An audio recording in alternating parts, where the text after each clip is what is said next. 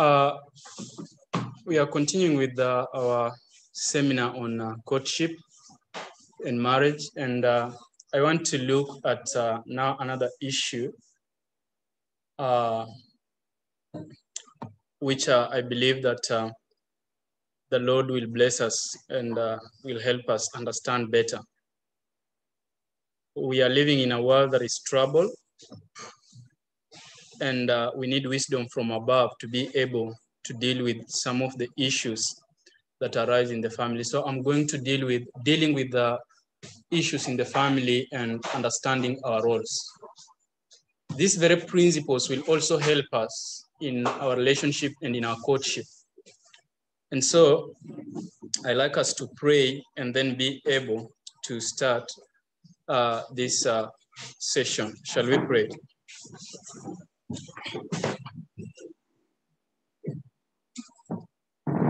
Our Heavenly Father, I'm just asking that you be with us and you may hold the skies, that the weather may be perfect so that the children may be benefited. Give us temperance in everything. And Lord, if there was a time that we needed to understand issues that do with our hearts and our family, it is now, because you are restoring everything that the enemy has taken away. We pray that we may not be extremes and fanatics in these issues, but Lord, we may have wisdom from above to deal with the issues that confront us in our relationship, courtship, and marriage. And so we ask of thy blessing as the author of the family. Give us the words that are just meet in due season for such a time as this. In Jesus' name I pray. Amen.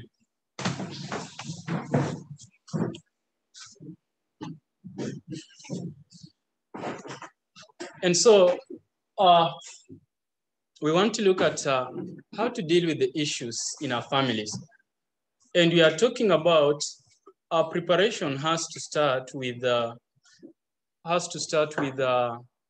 how we deal with our relationship, how we deal with our courtship. If these things, we cannot deal with them when we are in relationships, then it will be so hard to deal with them in marriages. It will be so hard to deal with them in marriages. And so it is good that we have knowledge of how to deal with these things so that when they crop up, we may be able to deal with them. And I know God will give us wisdom and tact in how to do this. The same thing that I'm realizing as I continue reading the Word of God and I continue being in my marriage, because it is helping me understand things that I didn't understand. As I'm going through my own marriage, there are things that I'm coming to understand that I never actually understood. And so I pray that these practical things that I'm sharing with you, you may take them to heart and let God guide you in how to deal with these issues. Are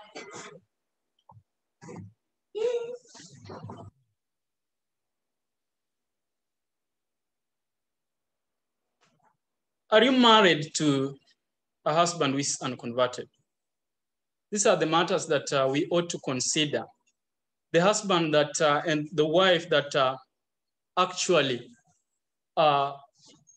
you entered into this courtship or you entered into this marriage without knowing the whole truth, or both of you are knowing the truth, but it has reached a time that things are not working out as they should be working. Things are not working out as they should be working. How do we deal with these issues to do with marriage? Because as a ministry, and I want to give a disclaimer, as a ministry, don't advise people to divorce and separate.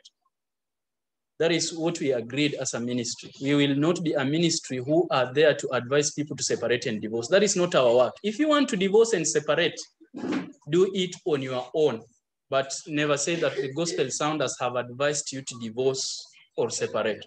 That is not the work that God has called us to do.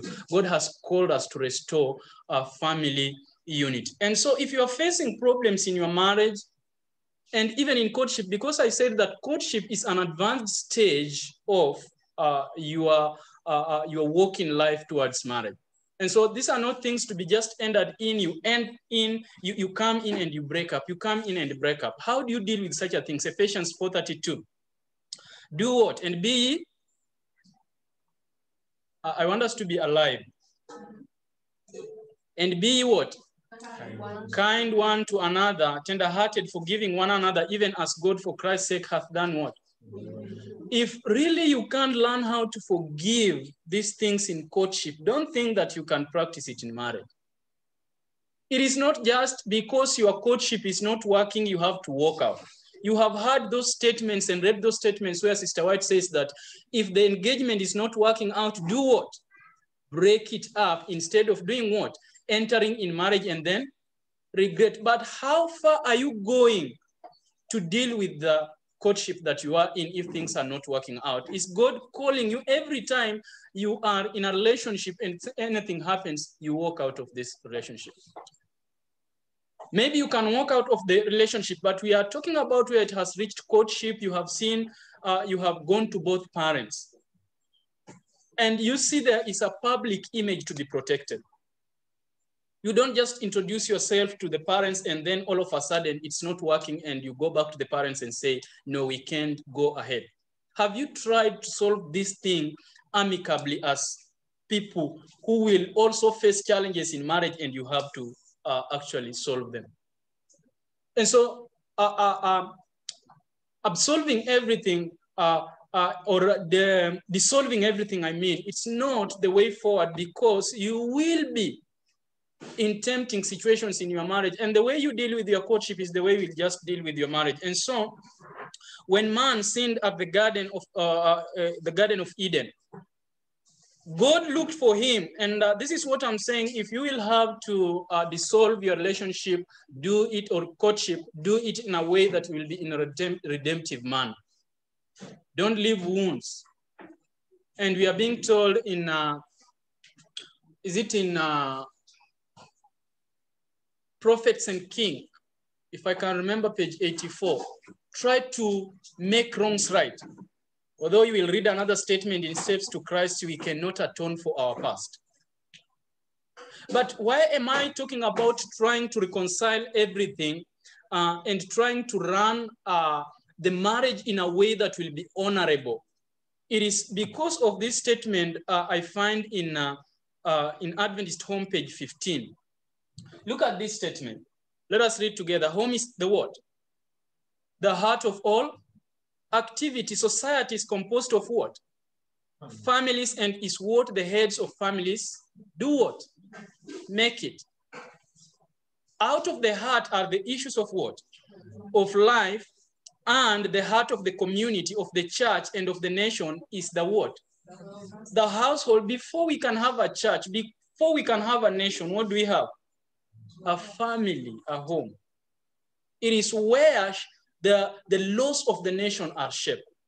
The character of the nation is shaped. The character of the community is shaped. The well-being of society, the success of the what? The church, the prosperity of the nation depend upon what?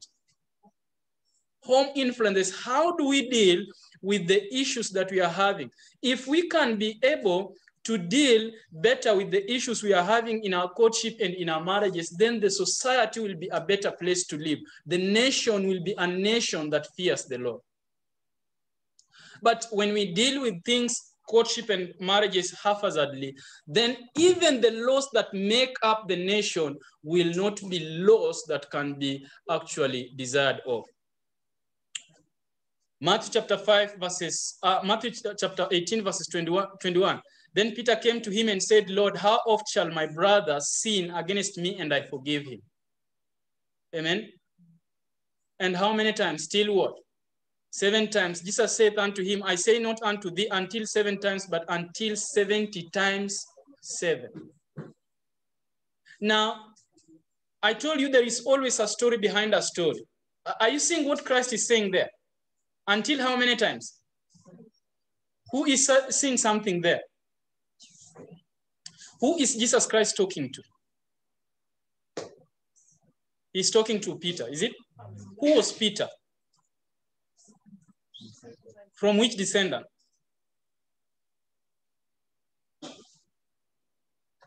Huh? He was a Jew, is it? Yeah. Now you have to understand what is happening in this verse.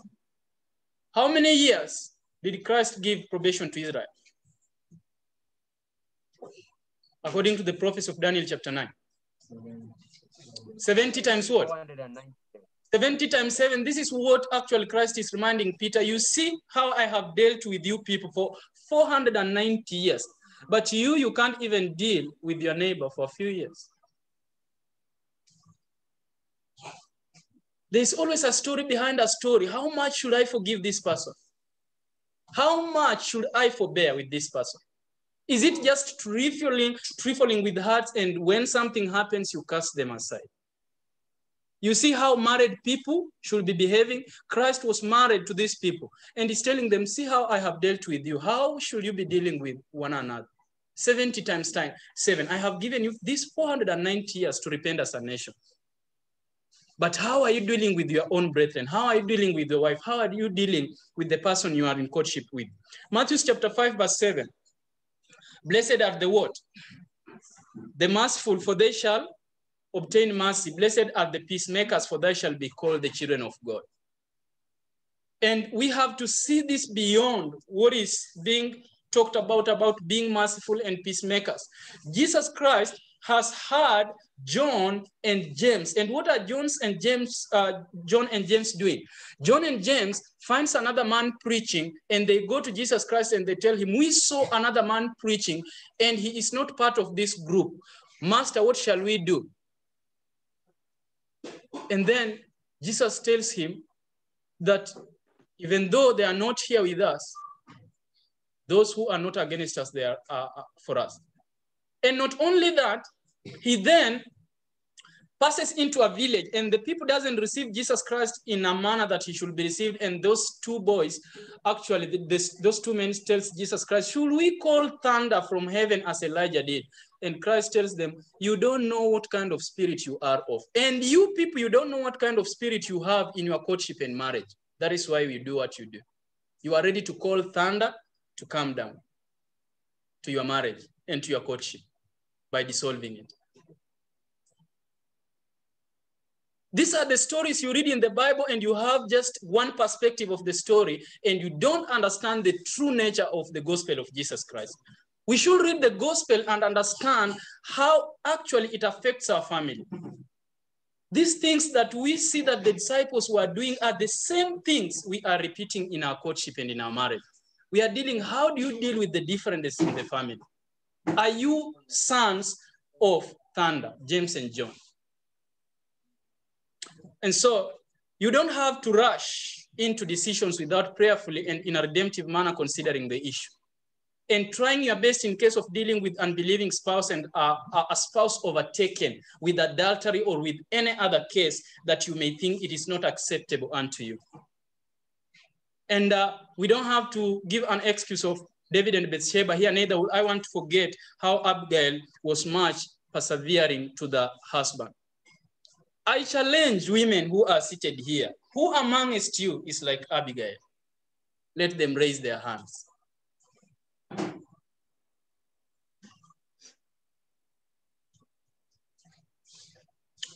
1 Peter chapter 3.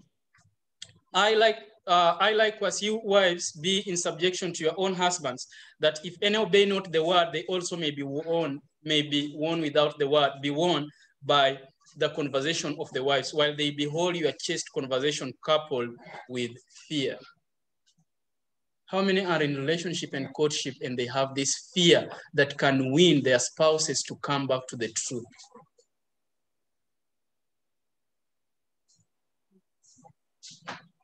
You will never bring somebody into truth and in subjection and in submission, while your every other habit is to lash at them and to demean them and to see that you are the one who is on the right side and they are on the wrong.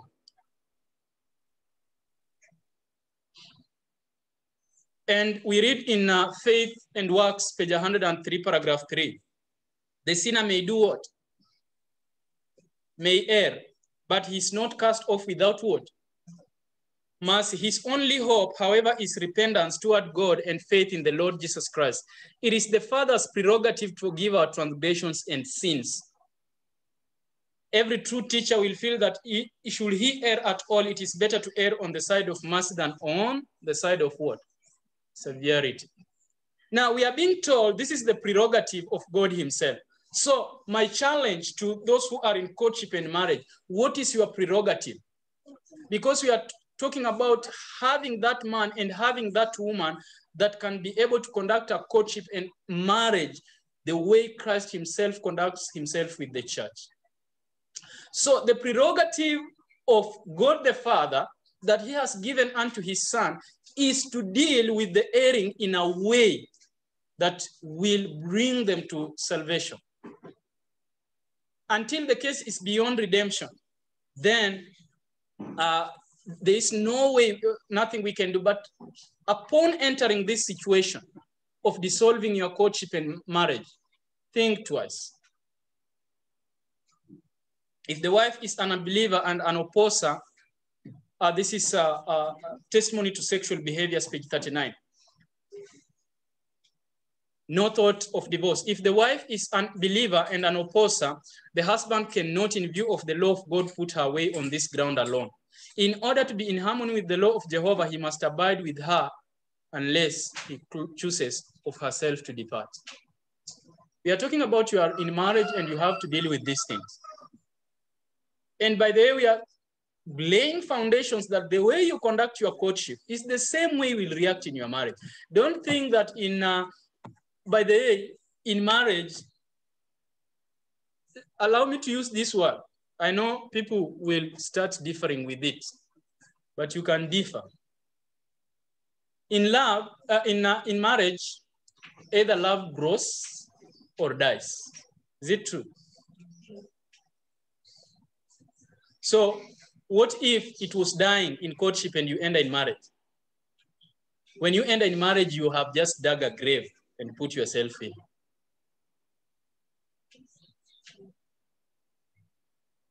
And so if you are thinking you can withhold affection and then in marriage, that is when you can give it. No, when you are entering into marriage, you have just buried yourself. Reason is this, because now in marriage, you are used to each other a lot. You are seeing each other every day and the person that you are living with is growing older. Thank the Lord that I'm not growing old. Do you see that I'm old? Then you need to wash your eyes. I'm growing young.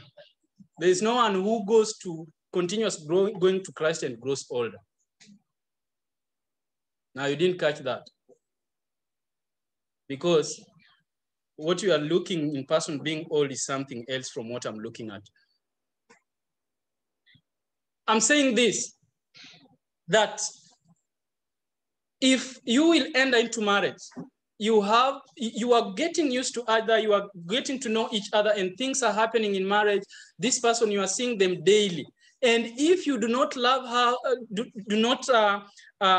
learn how to grow love in marriage, then it will be so difficult to manage this marriage. And we read about what is love. Many marriages are being destroyed because men and women do not understand their responsibilities.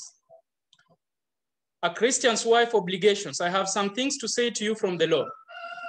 The Lord has a work for you to do. It is not a public work, but a very important one.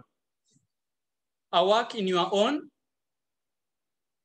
Hey, women, you don't want to read this. You are contemplating upon these issues. Or you are listening. Thank you, Sister Tabi. I won't bother you again. The Lord has a work for you to do as a wife. What is this work? A very important one, a work in your. If there is anything that a woman should fight to see, it is prospering is what? Her home. She should give it everything she can give on the face of the earth to make sure that things happen there. To be true to your position as a wife and a mother, no other can do this, your work. No one will come to be a wife to your husband. No one will come to be a partner to the man you are courting. You have to understand your responsibility as a person. So,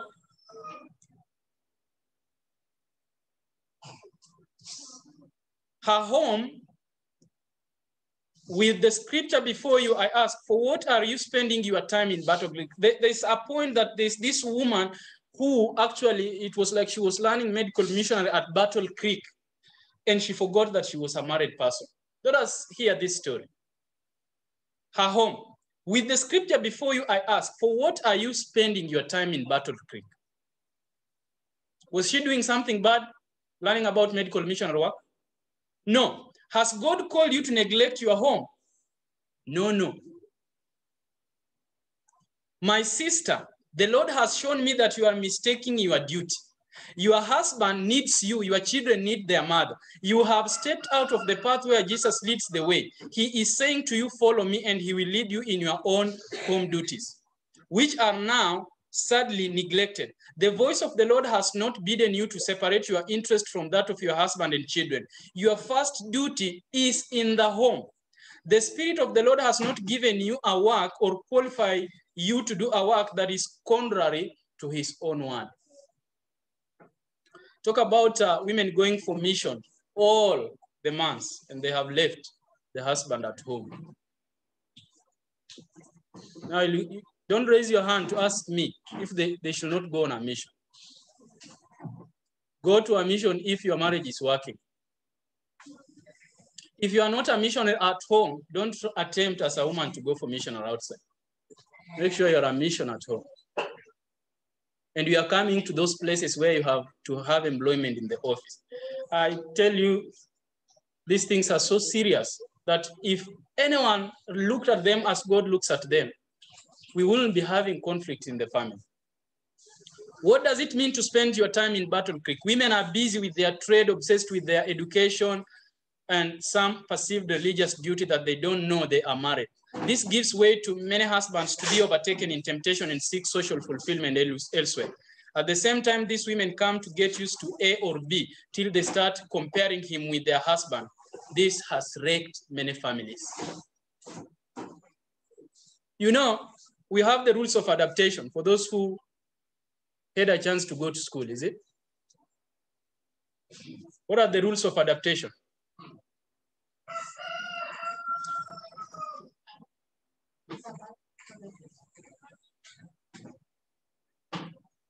Tabitha, you are saying that I will not magnify what you say.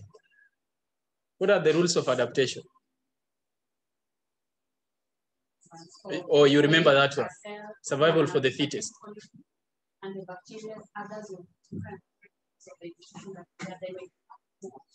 find that the substance reduced, and so the others will struggle to survive. So it will be of some terms that are called survival. Number one rule of adaptation. The person whom you spend the time most with is the person you will get used to and the person you will share everything with. Check it out, Google it. So if you are a wife and you are spending most of your time with brother E, whom will you love more, your husband or brother E? Those are the rules of adaptation. Proverbs chapter 14, verse 1. Every wise woman buildeth her what? Her house, but the foolish plucketh it down with her hands. Why do married men don't like spending their times with their wives?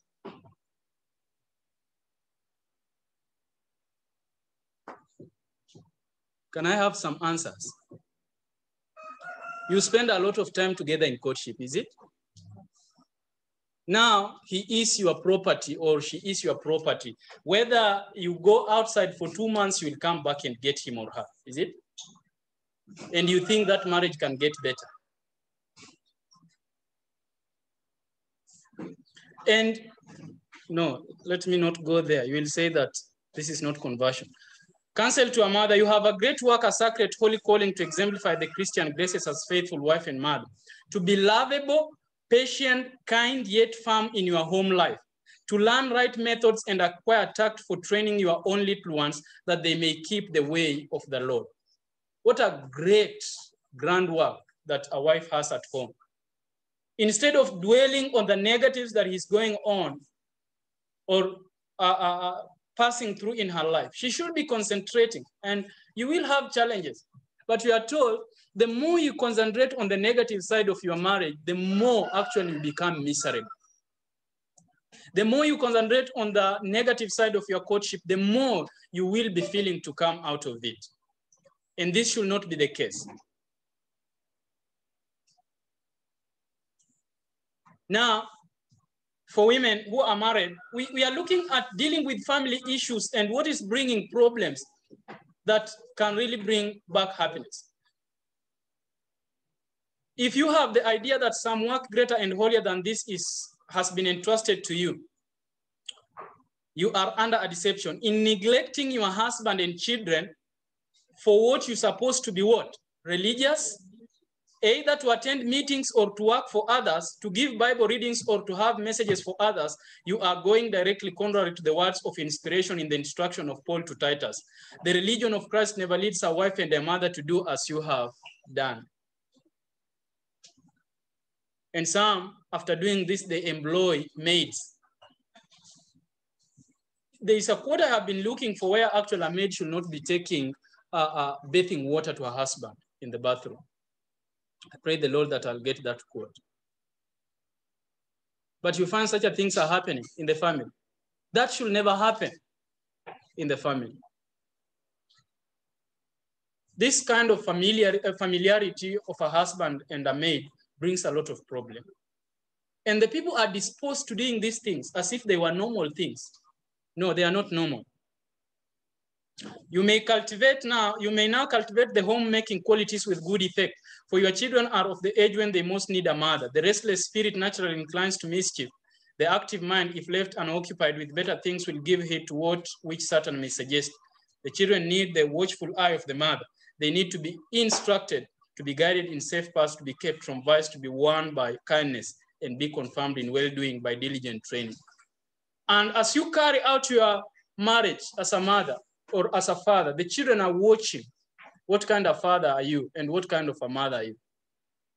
And you see your marriage is not working and you have children, and instead of trying to better this marriage, you are becoming negative about it and you are implanting the same in your children.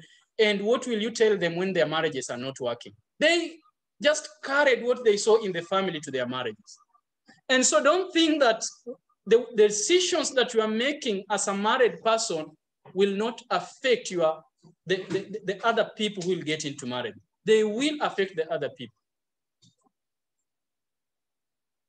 And so the Lord has not called you to neglect your home and your husband and children. He never works in this way. He never will. You have before your own door a little plot of ground to care for, and God will hold you responsible for this work which he has left in your hands.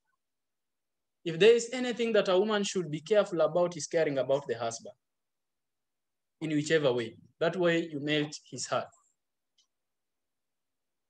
And suppose I'm seeing Brother Zadok is being caught up with this thing of chips. Suppose that you wronged your wife, Doreen, and he came with your best meal there. Will you throw it away, my brother? First of all, he has broken you down. He has brought the meal you love. What will you be quarreling after that?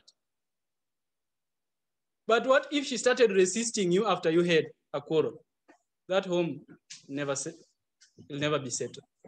So there's these ideas that when you have quarreled, you don't give your best in marriages and in courtship. And you think that it can get better than that. Learn to do your best when the things are not working.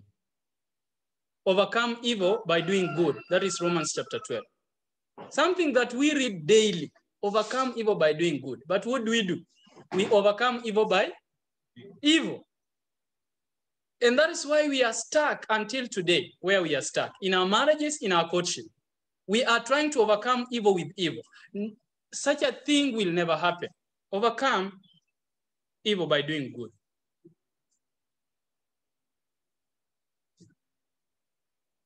Some men and women have considered poverty to be sin. And when they have reached at a time, actually, they are struggling in their marriages, it takes away all the happiness they had. These are some of the things that happen. How do you manage your marriage when you are not well off, when things happen and you are deprived financially? Now, if you loved to be given in courtship and have set up a standard which you cannot maintain, when you reach in marriage and things are not working out, you won't survive in marriage. Godliness with contentment is of great gain, for when we came into this world, we brought nothing and we are taking nothing. If your heart is not contented with shelter, food, and clothing, don't think that you can be contented with something else. Failed dreams. Some of the marriages are not working because when people entered into marriage, they had a lot of expectations. Is it not? I try sometimes to be a perfectionist for those who know me.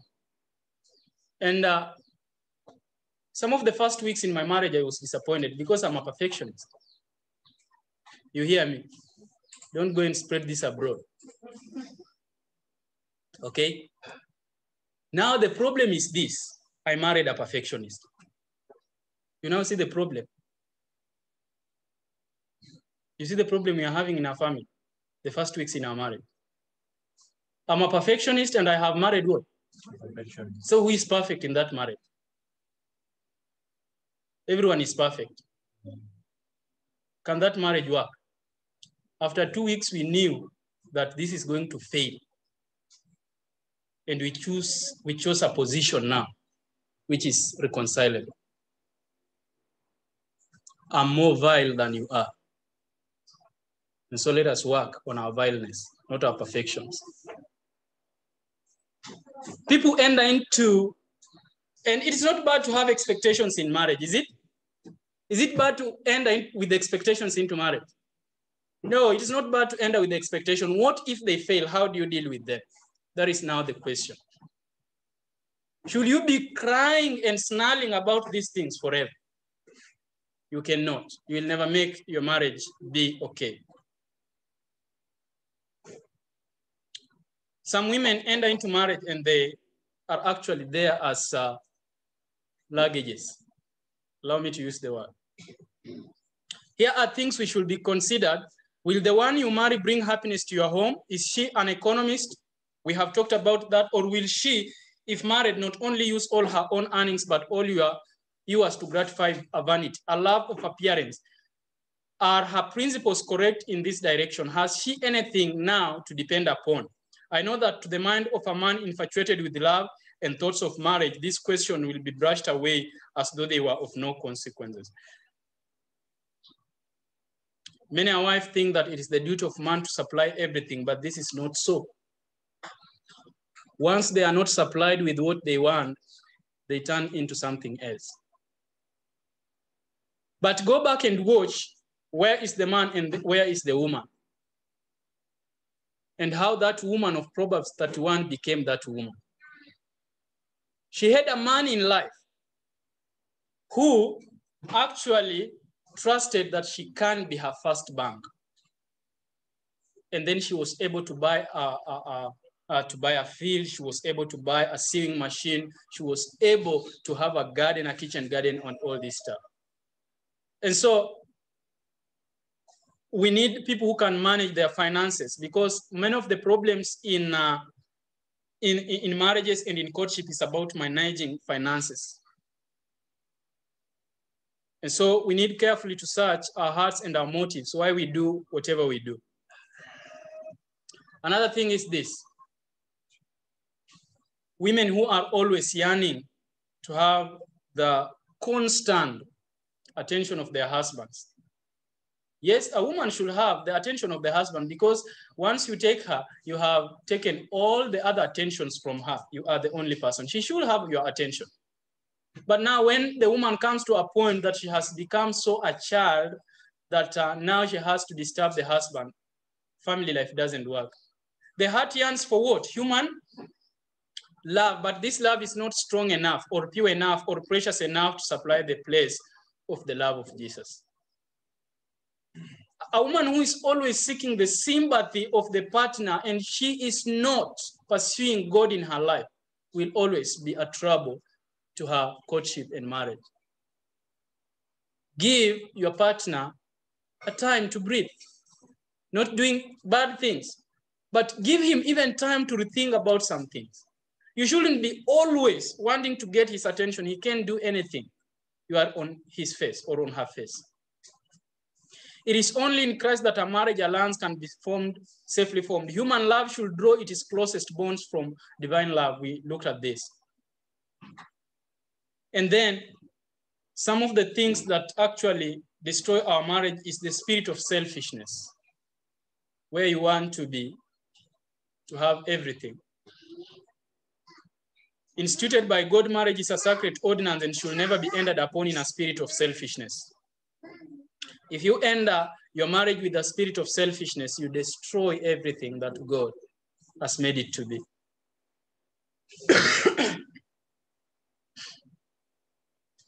Jesus came to our world to rectify man's mistake and to restore the moral image of God in man. Wrong sentiments in regard to marriage had found a place in the minds of the teachers of Israel. They were making of none effect the sacred institution of marriage. Man was becoming so hard-hearted that he would, for the most trivial excuse, separate from his wife. Or if he chose, he would separate her from the children and send her away. This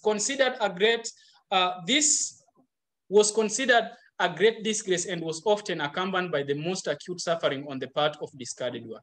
For most trivial things, we discard our courtship and our marriage. And how is Sister White saying that we should deal with these difficulties that we are having in our lives? Adventist Home 106, paragraph 1. Together, though what?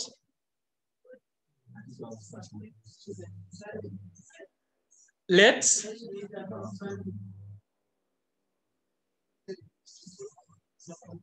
determine to be, continue the early what? Attentions. In every way, encourage each other in fighting the battles of life. Study to advance what? The happiness of each other. Let there be mutual love, mutual forbearance. This is the only thing that is going to solve the marriage. Then marriage, instead of being the end of love, will be, as it were, the very beginning of what? The warmth of true friendship, the love that binds heart to heart, is a foretaste of the joys of heaven. You don't want just to have a wife. You don't just want to have a husband. You want to have a friend. There are people who are only wives and husbands in the marriage. They are not friends. This is another serious problem.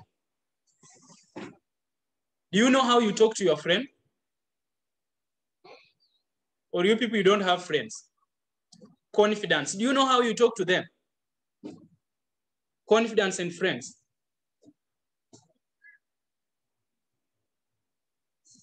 You open all your secrets to your confidence and friends, is it? Is that what happens with your wife and husband? And you are still calling the two of you, one flesh, is it? That is mystery.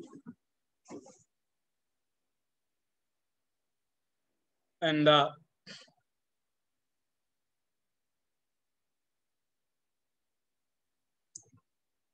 continuing on, when poverty strikes, in such a cases, my advice will be, mothers, whatever trials you may be called to endure through poverty, through wounds and bruises of the soul, from the harsh, overbearing assumption of the husband and father, do not do what? Do not give them up to the influence of a godless father. Your work is to counteract the work of the father who is apparently under the control of what? Satan. There is a time you have to understand that your wife is under the control of Satan and your husband is under the control of Satan. That is the time that you should never walk away for the sake of the children if you're having them. Because you don't want little devils in your house.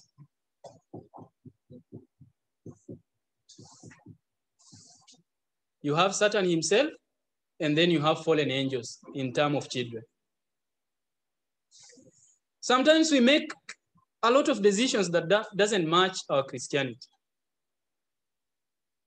And so, instead of saying, I'm walking away, and you are leaving, whom are you leaving these little ones with? With their father to marry another woman. And then, what happens next?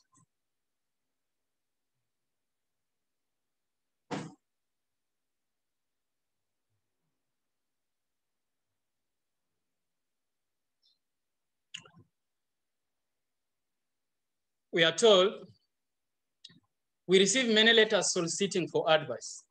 Testimonies to sexual behaviors, page 44, paragraph 1. One mother says her husband is what? An unbeliever. She has children, but they are taught by the father to disrespect what? The mother. She is deeply burdened for her children. She does not know what course she can pursue. She then expresses her anxiety to do something in the cause of God and inquires if I think she has a duty to leave what? Her family, if she's convinced she can do no good to them. I would answer what? My sister. I cannot see how you could be clear before the Lord and leave your husband and your children. I cannot think you will feel that you could do this yourself. The trials you may have may be of very trying character. You may be often pained to the heart because disrespect is shown you. But I am sure that it must be your duty to care for your own children. This is your field where you have your appointed work. It may be rocky and discouraging soil to work, but you have a companion in all your efforts to do your duty unflinchingly, conscientiously, notwithstanding all the discouraging circumstances. Jesus is your helper. Jesus came into our world to save lost and perishing souls, and you are to consider that in this work you are a laborer together with God.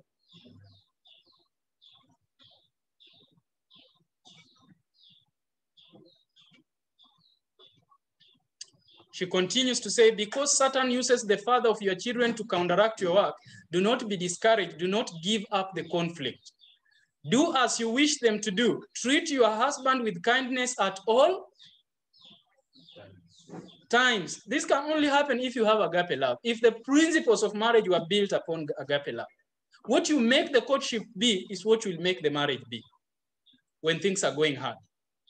Treat your children to your heart with the records of love. This is your work. This is the burden you have to bear. Talk not to your home trials to anyone but Jesus. Pour them into his ear.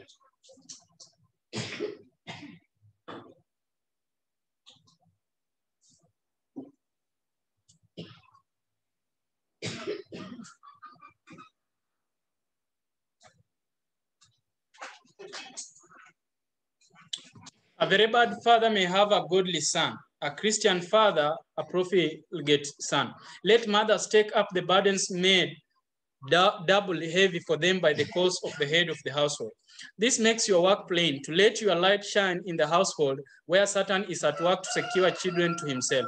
Shall he have them? Let the missionary spirit rise to the emergency and say, no, no. My children, although they have a godless father, are the purchase of the blood of Christ. I am their mother. I'll seek the Lord in faith, in humility, that he will not only save my children, but also their father to repentance.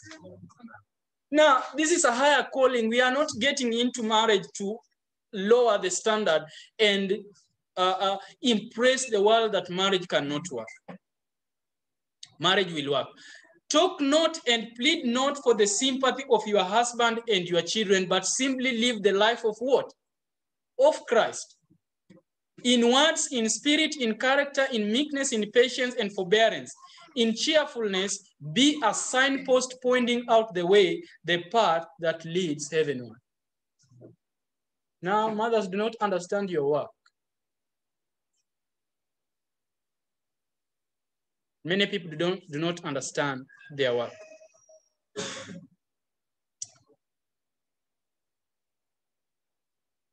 Cheerfulness better than complaining, 46.3 TSB. And you better go and read this booklet, Testimonies to Sexual Behavior. Have you felt your lot was hard and complained and murmured? Can I hear yes? Yes.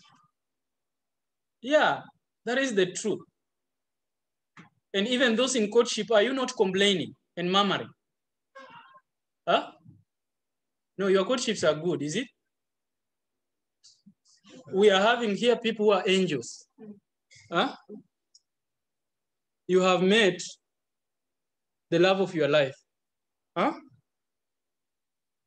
Okay. Then as you receive no help in this line, begin another what? Course of action. Speak what? Kindly be cheerful. Because you have Jesus as your helper, break forth in songs of praise. When tempted, when reviled, revile not again and labor with your children while there is one out of Christ. Sow the seed, the living seed, deep into the soil of the heart. Let your words be wisely chosen. Consider yourself as God's appointed missionary to be the light of your home. Again, I say it is not like the works of God to call the mother away from her husband and from her children to engage in what she considers higher work. Take right hold of the duties lying directly in your path. And there are women who have gone to missional work because their marriage is not working. Now, don't think you are a missionary anymore. You left a mission field. What you are in is a mission field of another person, of an evangelist who is not you. You cannot leave a mission field. You cannot just escape from your bad husband. You are going to a mission. That is not what happens. And the missions are arranged from one month to another because you don't want to be in companionship of that person who is difficult to deal with in the house. It is better to stay in the house and try to sow seeds of truth in that house. Do not forsake your duty of post. Remember, Jesus knows it all, every sorrow, every grief. He will not leave you to sink, for his arms are beneath you. By the way, when we talk about faith, and we have always talked about faith, where is your faith? He says that if you had a little, like the mustard seed, is it? You will be able to do what? Tell this mountain be removed from this place and it will be removed. God forbid that your husbands can be so bad and God doesn't find it so good and he lays him to rest in such a state. Remember Nabal? Men, be careful how you treat your wives, because if he goes on your knees, you have only two options, to be converted or to die. You read these stories in the Bible and you think they are jokes. A woman can go on her knees, and because she have a positive influence in the society and many people will be converted by her, and you are disturbing her, God will lay you to rest like he lay Nabal to rest. Start thinking what you are doing.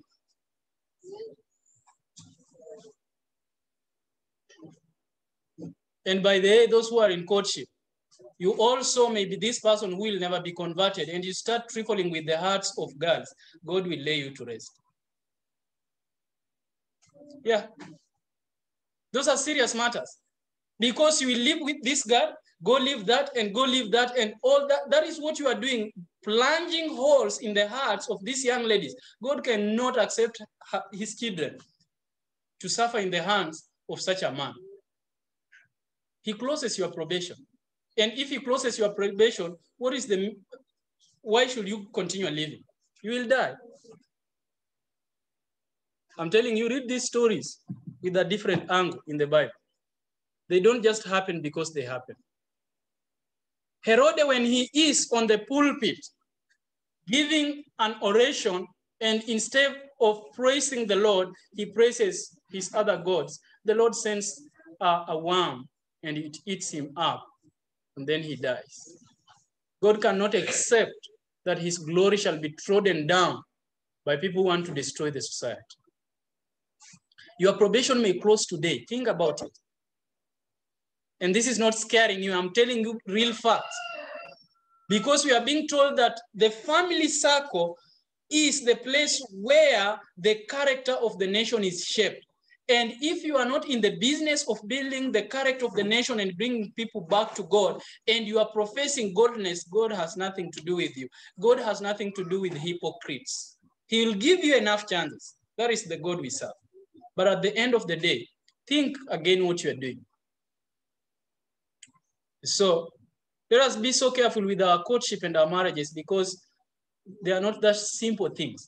Because at the end of the day, Christ is going to marry the church, which is the bride. And those who have not come to a point of repentance and conversion shall be cast out. That is what actually, that is what happens in the issue of courtships and marriage. Because you reach at a time, you are a person who is a nuisance to the community. Many mothers are crying about you. Many fathers are crying about you. You are disturbing a lot of people. And there is no happiness in a community. There is no happiness in a country. You will not survive. And so,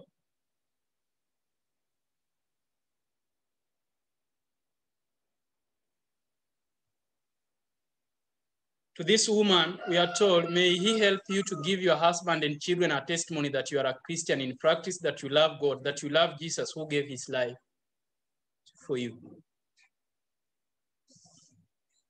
We were talking the other time about when do the stars shine most? The night is darkest. When it is very dark, is it? Are you a star? What shows you are a star then? When darkness has defeated you. These little things you can't handle, and you are saying I'm a star. A star from which planet? That it is light cannot be seen. It is when there is a lot of darkness that we as stars should be shining, according to Daniel chapter 12. In our marriages, when they are at their deepest darkness, in our courtship, when they are at their hardest part, that is when the stars are shining now. You thought about prophecy alone, is it? We have to think about these things. Do what? Refuse to speak a word of what? Unbelief. You have to show that you are a believer. Instead of bemoaning your weakness and talking unbelief and feeling that you are hardly used, begin to do what? To sing, make merry in your heart. You may not sing aloud because other husbands will think that you are mocking them, but you can have a song in the heart. You know, you can sing before your husband and he just takes a panga and chops your head. Do things wisely, do not mock your husband. It's not a must you sing loudly. Have a song in your heart. Rock of Ages, cleft for me, in your heart. You will find peace enough to deal with the situation you are going through.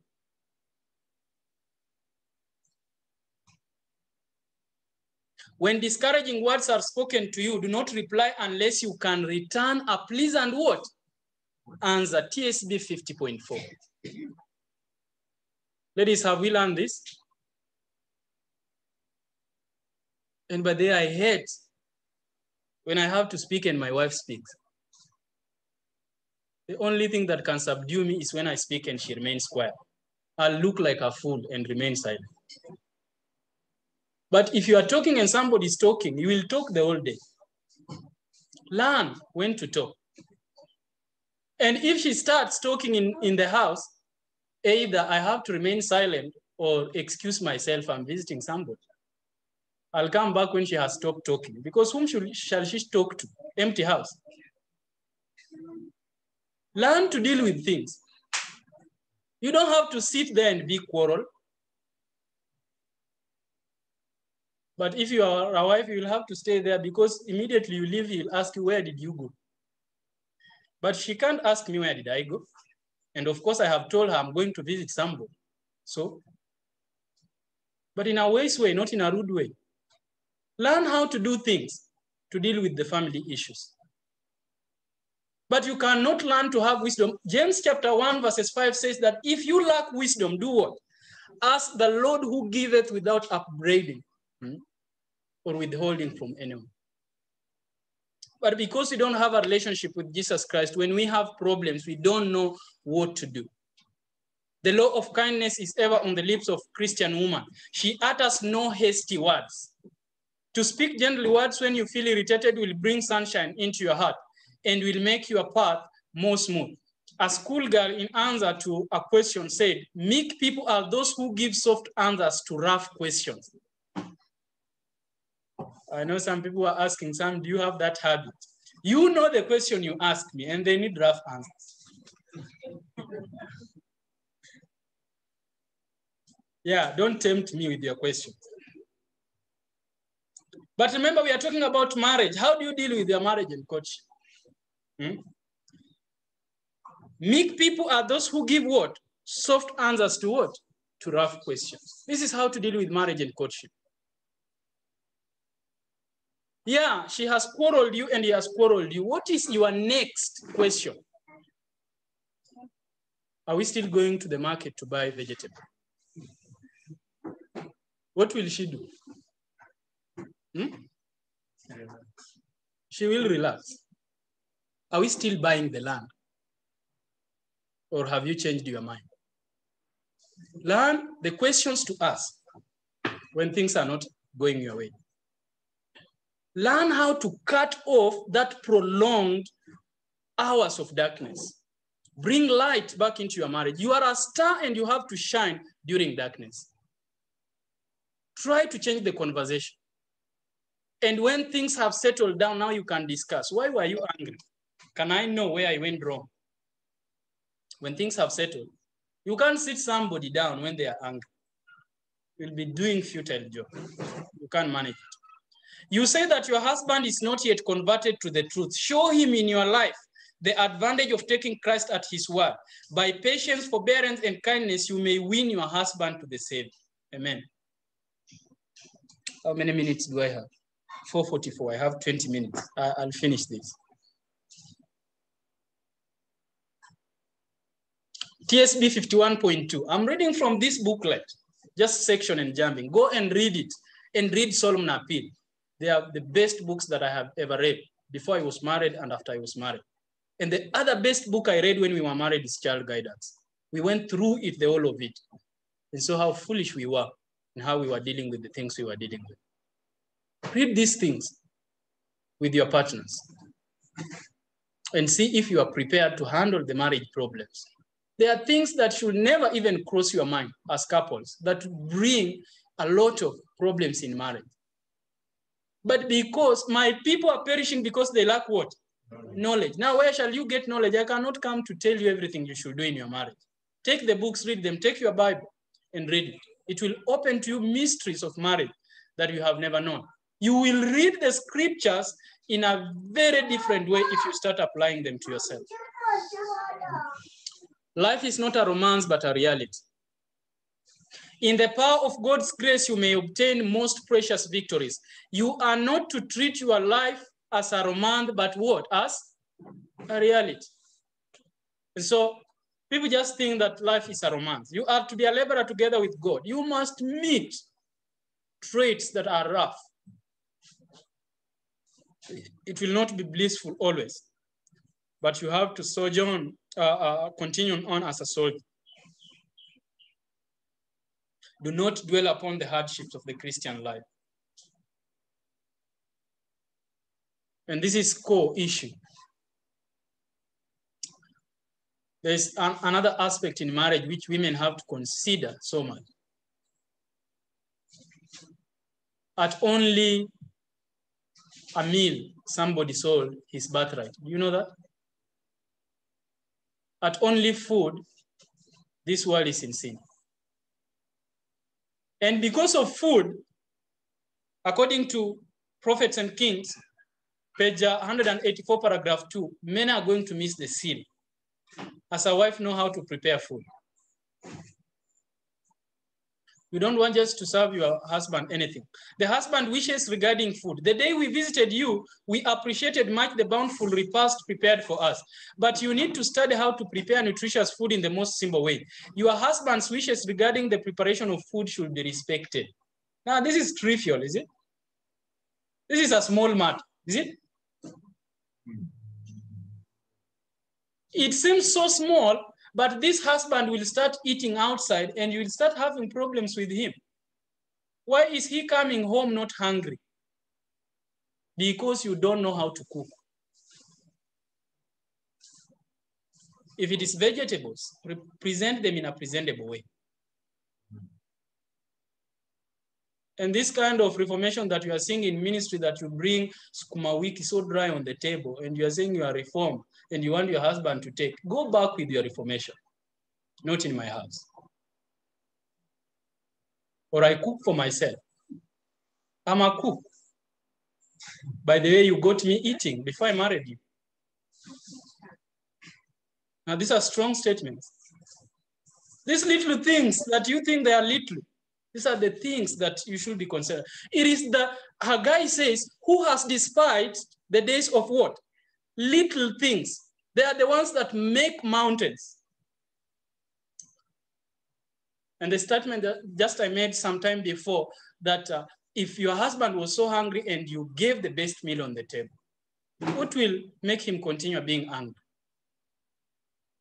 And so you may still study to prepare appetizing dishes in a simple and helpful a way as possible, so that the fine nerves of the brain will not become weakened and paralyzed, making you excitable, nervous, and easily provoked.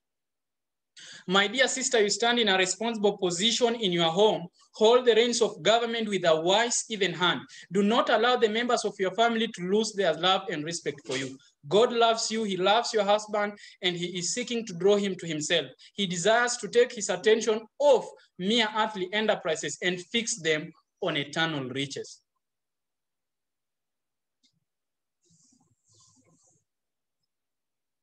And so, where do we end?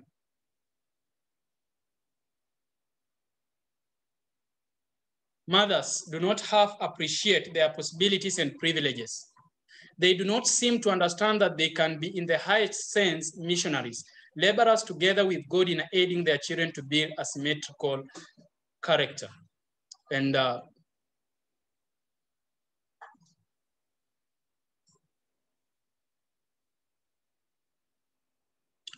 do not let your happiness be marred by the difficulties that you are facing. And you understand, the wise man says that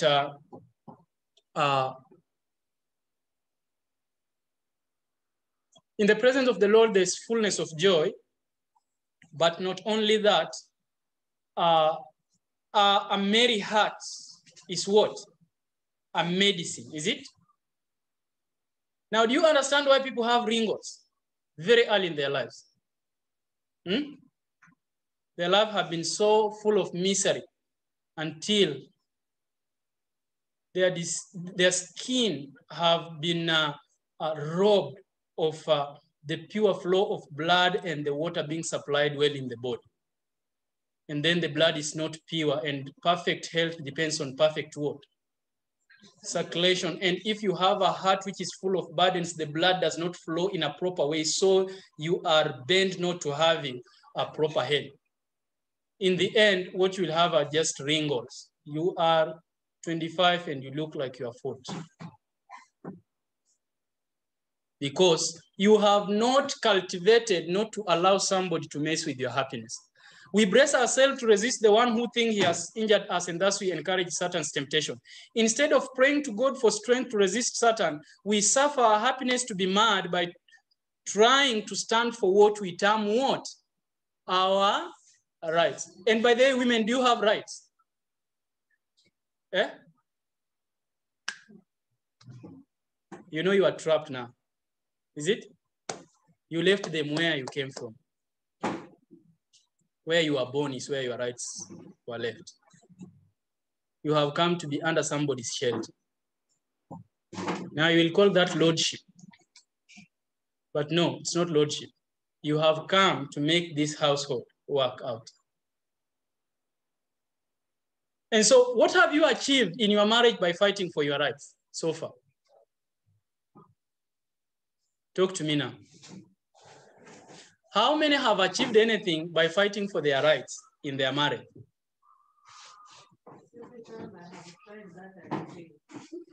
Yeah, that is And by the way, the time you are fighting for your rights, do you know what you say? If I were where I was born, it could have not been like this. So it means your rights were left where you came from. But should now men use this opportunity to trample upon women? No, that is not what we are saying. But understand, fighting for your rights will never change anything. It will only rob you of your happiness. And you don't want for even a single moment to be robbed of your happiness. Duties of a husband, and I'm sorry, the power is gone. But those who are online can see this. Genesis 2:24. And this is incredible. Duty number 1, they have to leave their father and mother for a while. You cannot be married and still your mind is where you are born. You have to sacrifice to leave your home, to stop comparing your home, to stop comparing your people with your husband, to stop all these things and work for your family.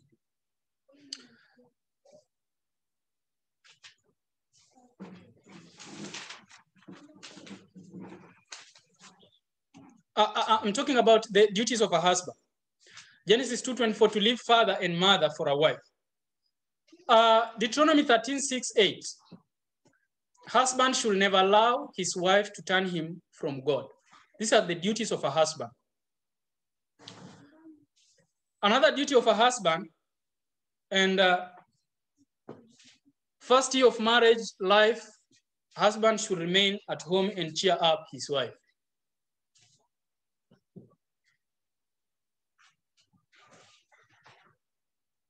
Now, you don't go to a mission because you're married, is it?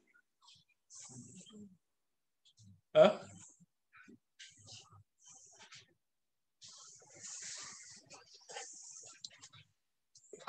The duty of a husband, number 4, Proverbs 5:18. Rejoice with his wife. If there is anyone that you should be happy in their presence and to make their life so joyous, it's your wife. Also found in Ecclesiastes 9:9. And you find in Ephesians 5:25, love your wife as even Christ loved the church. And another thing which is so important for husband, Colossians 3:19. Colossians 3:19. Never be bitter with your family, more so your wife. You just don't know how you break her up when you are bitter with her. Always strive to solve things immediately and in an amicable way. Don't break up the spirit of your wife. She will never be able to perform the house duties if your work is to break her up. Proverbs 31:28, commend and praise where due is. And 1 Peter 3:7, be a man who can honor your wife. Brag about how your wife is beautiful, even if she's not. She is beautiful in heart, by the way. She may not have that face that you will have wanted her to have. But even her face is looking like that because you are the one who has caused it to be like that. You are not caring for her. So learn to honor. Do not deal treacherously with your wife. Malachi 2:14, do not deal deceitfully with your wife. And 1 Corinthians 7:12, let the woman be converted by the way you live in a godly way. The duties of a wife.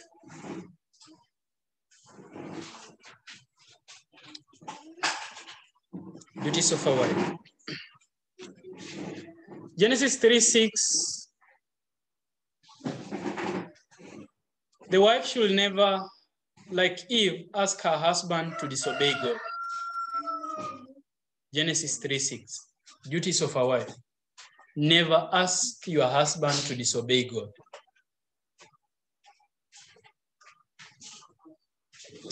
The duty of a wife is to be a crown to her husband.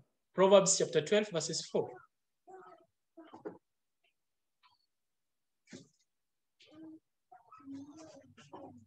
A wife should always realize that the husband is the head of the wife.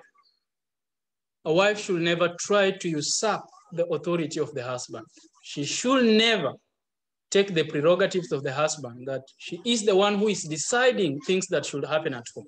There should be counseling, but you should respect your husband as the priest. And the husband, you have to be the priest. Go and study the character of a priest. Then after becoming a priest, let the woman understand you are the priest of the home.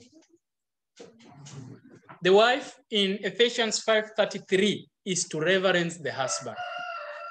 Go back and study about Rebekah and Isaac, how she was able to veil her face and when she saw Isaac. Colossians 3:18, wives, submit yourself unto your husband as it is fit in the Lord. But if your husband is not converted and he will want to lead you down paths, we have read the things that you should be doing. Proverbs 19:13. Proverbs 19:13 and 21:9. A woman, don't ever be contentious with your husband. Learn how to speak back pleasant words to your partner as a wife.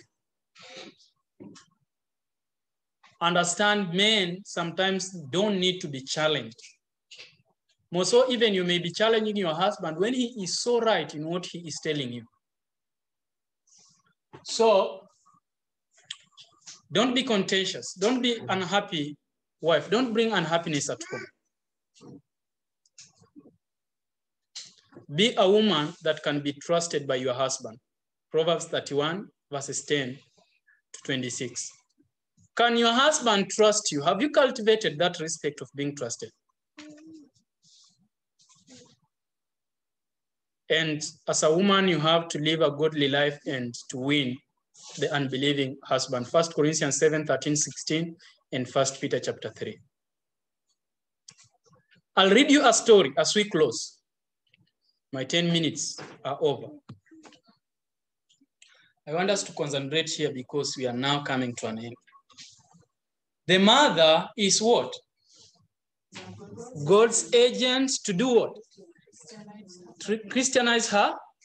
She is to exemplify biblical religion, showing how its influence is to control us in everyday duties and pleasures, teaching her children that by grace alone can they be saved through faith, which is the gift of God. As you faithfully do your work, your duty in the home, that is a woman, the father as a priest of the household, the mother as a home missionary, you are multiplying agencies for doing good outside of the home. As you improve your own powers, you are becoming better fitted to labor in the church and in the neighborhood. If you cannot work together to better your family, you are not fitted to labor in the church of God. And that is why we are given the qualifications of an elder in the church. And so if he cannot rule his home well, if the wife can't counsel the children well in the house, they have no duty being deacons and deaconesses or elders in the church. For what kind of spirit will you pass on to the church members? Women are always complaining, but look at what the prophet says in Adventist Home, page 235. If married men go into the work, leaving their wives to care for the children at home, the wife and mother is doing fully a great important work as the husband and father. Although one is in the missionary field, the other is in a homeward missionary, whose cares and anxieties and burdens frequently far exceed those of the husband and father. Women, do you believe that your duties are far exceeding than the work of an evangelist in the field? You know, we are suffering from an identity crisis. We want to be what we are not supposed to be. We are trying to be some Eve that are wandering away from their position. We are told that a woman who cares for her family well is better than the husband who is in the field, because she is shaping the future of the nation. But if she works for the best interest of her family, seeking to fashion their characters after the divine model, the recording angel writes her name as one of the greatest missionaries in the world. God does not see things as man's finite vision views them. I cannot say that I'm a better missionary than my wife because I'm here and she's at home. Do you know when I go back home, I'll want to eat without sending money? Where will she get food? From the kitchen garden. What if she just sat there? There is no work that can match the work of a wife. And this should be things that should be understood from courtship entering into marriage. And then God does not call mothers away from their home missionary work, which will leave their children under the control of influences that are demoralizing and ruinous to the soul. Are not her children in need of missionary labor? Are not her children worth earnest and prayerful effort? Shall she neglect home missionary work for a larger field? Let her try her skill in her own home, take up her appointed God-given work. If she has utterly failed, it is because she has not had faith or may not have presented the truth and lived the truth as it is in Jesus. Let her, after years of apparent failure, try again other methods seeking counsel of God. And then,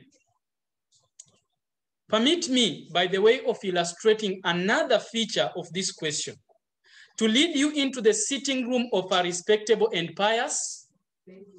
To lead you where? Into what? Thank God I have not visited some of you. I'll know if you're pious or not. The sitting room will tell me if you're a Christian or not. The way you treat your sitting room, I'll know, is the way you treat your husband. It is an index of who you are, according to the prophet. He says, she is neatly but plainly attired and with the aid of a servant dusting and cleaning the room. The doorbell rings and the girl hastens to see who is the visitor. She finds the lady's pastor at the door and without ceremony ushers him into the sitting room. The lady's face is suffused with blushes as she confusedly lays aside her dusting brush and offers her hand to the minister, saying, "Sir, I am ashamed you should find me thus."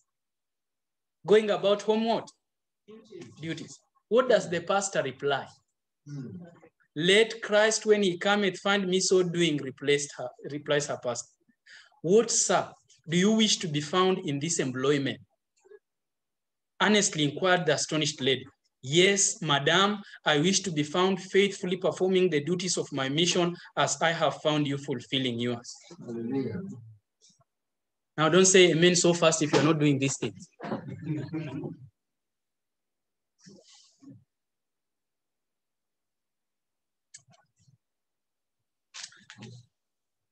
And was not the minister right? He recognized a great but a despised truth. He saw a high moral importance in the humble task of the lady, as in the missions of who? Gabriel. Who is Gabriel?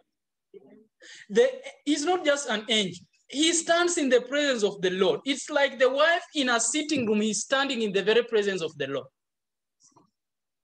Making the presence of the Lord come in the sitting room, so that when the husband comes from the wife work and reaches in the house, he says, "This is a blessed home. I was tired from the mission, but now I'm at home at last. I'm in heaven."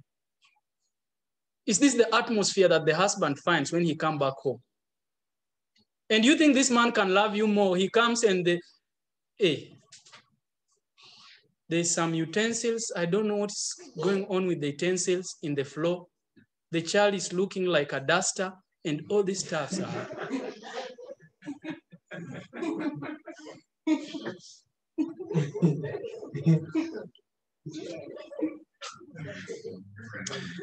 The lady in her home should exhibit an affection as true and obedient as sincere. as the angel in his fear. The work of a woman is compared to the work of Angel Gabriel. If you have never read this, you should read again. It will be difficult to show wherein her employment was morally and necessarily inferior. To this, in so much the character of an act derives all its moral greatness, not from the sphere of the actor, but from its conformity to the will of God. Do you perceive the bearing of my illustration upon the question of woman's fear? It shows that your sex is not necessarily inferior to the other because it is called by God and nature to act in a different sphere. Your exclusion from the stage of public life does not imply your inferiority as a woman. Only the diversity of your powers, functions, and duties are diverse, but you are a match to that man who is in the field. And so,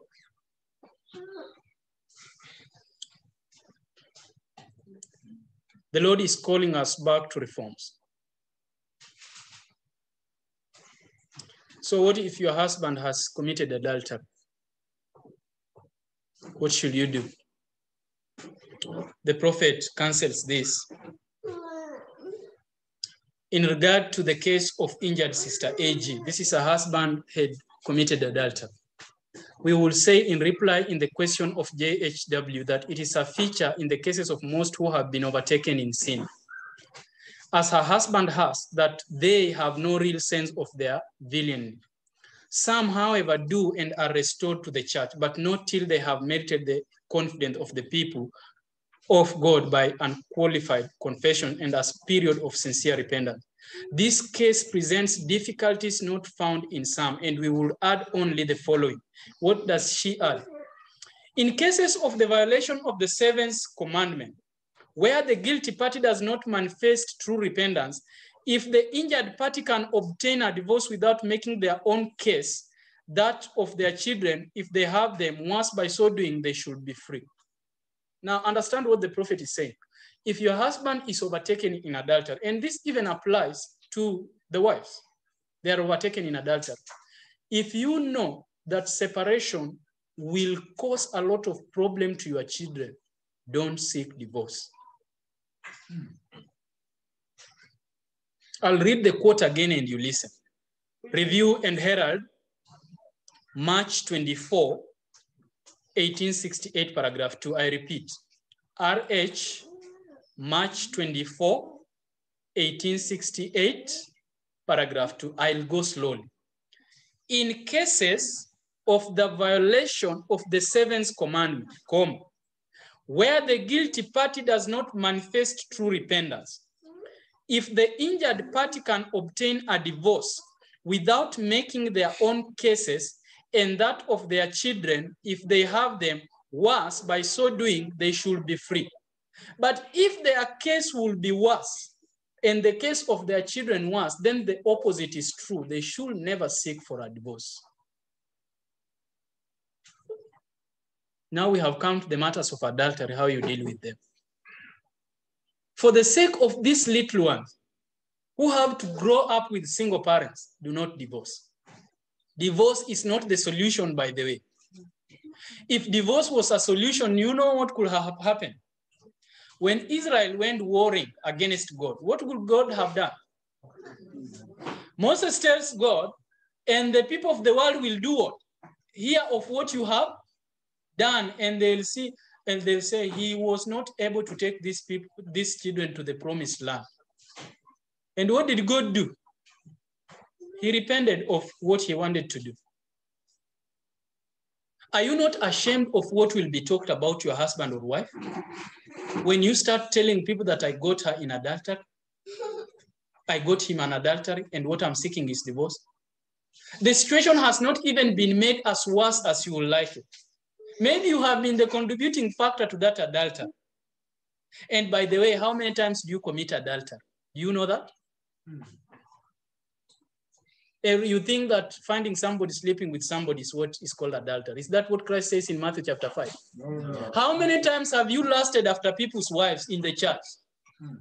Just because somebody can't read the heart, you start applying for divorce?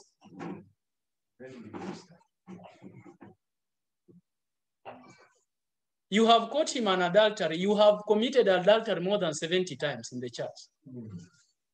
Who has divorced you? We should be practical in what we are doing and logical. Now, how many times have you broken the laws of God? Do you know that is adultery? What is adultery? Taking your allegiance to another person, is it? There are some things God have instructed us to do, is it? Yes. Is it true? Yes. When we do things that are contrary to God, what are we committing? Spiritual adultery. Has God divorced you? He asked in Isaiah 50, where is your divorce papers? Can you show them? So why are you brandishing divorce papers before your spouse when God has not brandished them in your face when you have gone against him? I tell you, be careful how you deal with your courtship and marriages. It is not an easy thing. If they would be liable to place themselves and their children in worse condition by a divorce, we know of no scripture that would make the innocent party guilty by remaining. Now listen to that. You have found your spouse in adultery. The prophet says, if they would be liable to place themselves and their children in a worse condition by divorce. By divorcing, you are making your life a miserable one and the life of the children. She says, we know of no scripture that will make the innocent party guilty of remaining in the marriage. You tell your husband, okay, I have caught you. Your wife, I have caught you. But is this going to solve anything? I'll sit here and remain in my marriage and work out. And unless he throws you out, there's no sin in that. And so let us not be harsh in rushing for divorce. So what should you do if you have been wrong in adulterous case as a spouse, as a partner in marriage? She says this: time and labor and prayer and patience and faith and godly life might work a reform in this spouse. To live with one who has broken the marriage vows and is covered all over with the disgrace and shame of guilty love, realizes it not, is an eating canker to the soul, and yet a divorce is a lifelong, heartfelt soul. So she says that if you remain in this marriage, there is a way you can subdue the heart of this person. But if you break away in divorce, it only worsens things. God pity the innocent part. Marriage should be considered well before contracted.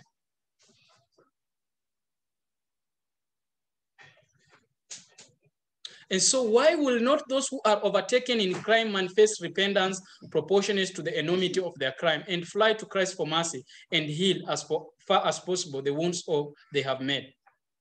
But if they will not do as they should, and if the innocent have forfeited the legal right to a divorce by living with the guilty after his guilt is known, we do not see that sin rests upon the innocent in remaining, if her health and life be not greatly endangered in so remaining.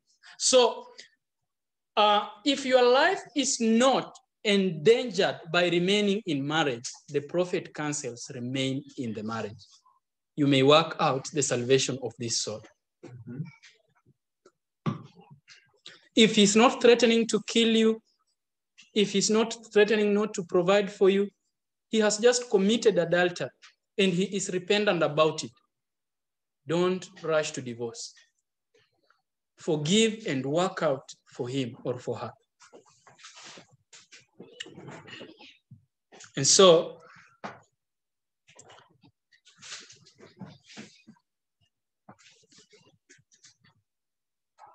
I'll read this. The greatest reminder in those marriages that are not working. This is the last point. I saw that those who profess the truth should hold the standard high and induce others to come to it. I saw that some will have to walk the straight path alone. Their companions and children will not walk the self-denying pathway with them.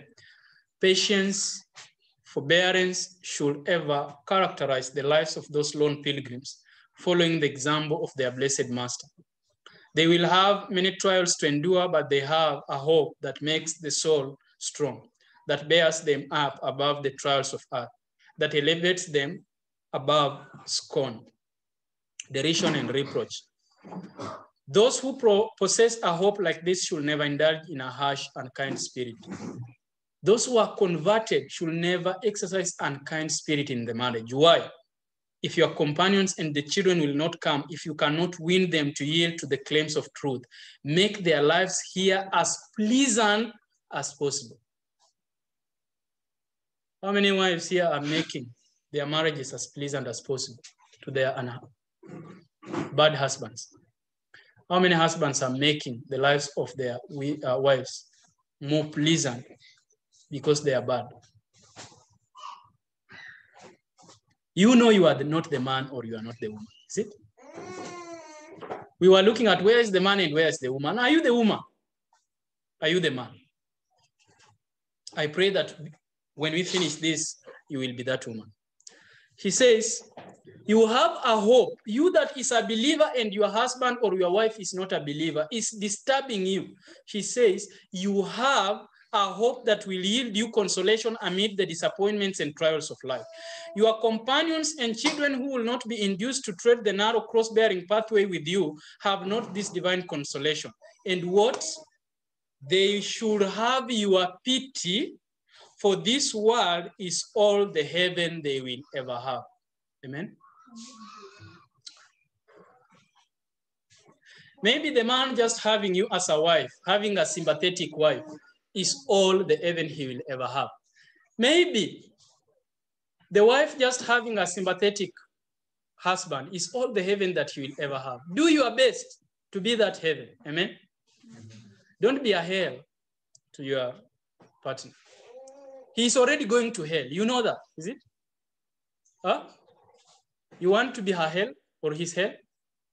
There's hell waiting for him, okay? So be the heaven first.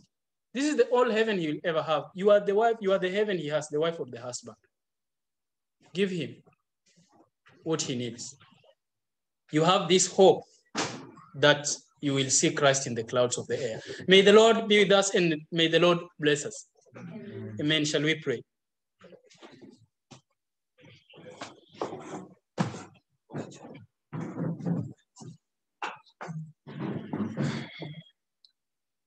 Loving Father in heaven, it is evident that we have not dealt with the issues in marriage as we should deal with them, as even Christ deals with the issues in the church. As men of marriage and women of marriage, those in courtship, we have failed a great deal. But we come unto thee that is able to convict and convert souls.